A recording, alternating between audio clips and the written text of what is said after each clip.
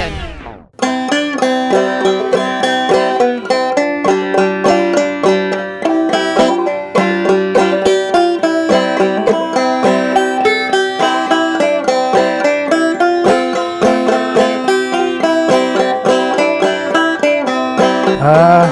There's not a whole lot you can say. They've already made up their mind that I'm too old to do what I do, and I just find it's too much fun to quit.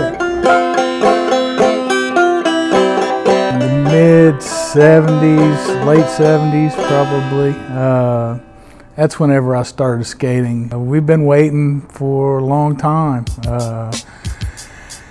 We've spoken to several city council people, mayors, different people about getting a skate park for ever since the old skate park shut down back in the late 80s. So it's been a long time coming. We were very excited. It's very nice, street style skate course, popular with the young street skaters of the Huntington area. Well, this is a privately run bowl here in the Huntington area that some friends of mine have put hard work and effort into building, so we'll have a place to ride periodically. A lot of fun here.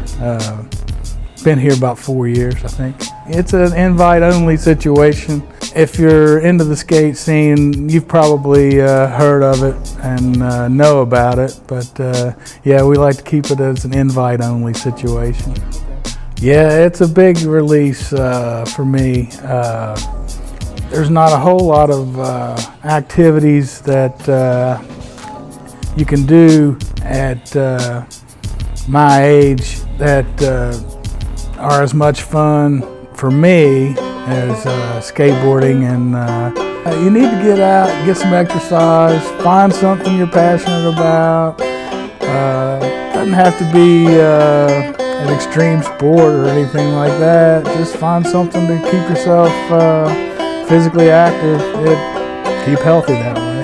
Oh yeah, I like to pick a banjo, play a harmonica, strum a guitar, something to help wind down, you know, be creative.